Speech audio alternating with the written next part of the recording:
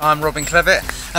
Just a quick, this is a selfie video now as Roger's away, so I just thought I'd give you a selfie video because everyone says to me, why don't you film anything in between them coming and tell us what's going on? Because a lot can happen in a couple of weeks.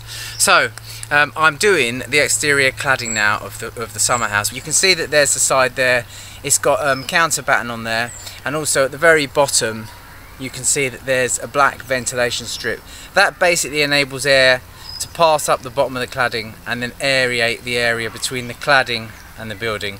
A lot of people don't do this because they argue the fact that if it's tongued and grooved and you allow the couple of mil expansion joint, it's breathing all the time.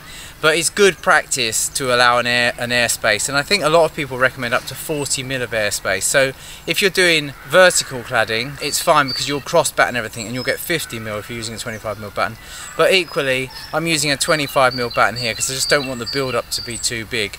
I've actually clad the whole rear of the building and the other side. As you can see, you've got the battening on there, and then lower down you've got the ventilation, and you can see all my surfaces coming up here. So I'm actually going to build a little housing on the outside of this to accommodate those.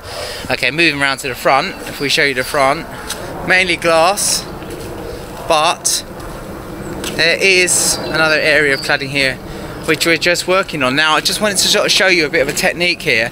When you're using a tongue and groove board and you've got to start at the bottom, in the ideal world you want to ping every line and you want to course them. So the cover of this board is 110 millimeters. That means that's the position that's the distance it travels as a row every time it goes up, even though it doesn't measure that, because that allows for the 2 mil gap. What people have a tendency to do when they're cladding is to jam it all together.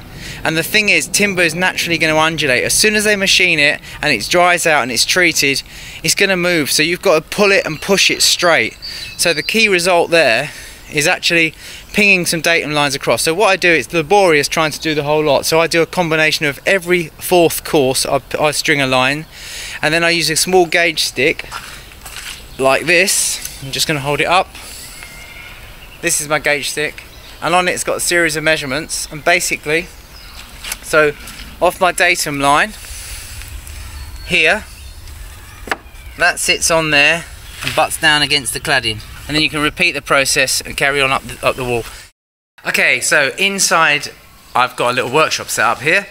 So I've got my bench saw for doing rips, I've got my chop saw for cutting cross cuts, and then I've got a little simple contraption. So the saw is screwed down to this ply which is on the stools, and then I've got a length of timber longer than the cladding with a stop on it. So where I've got a series of lengths like I am on the front, I've got 21 lengths exactly the same.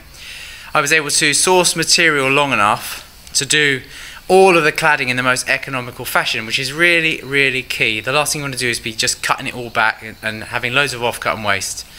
So what we end up here, we've got 5.1 metre length. So this side that I'm doing at the moment is about 4.650.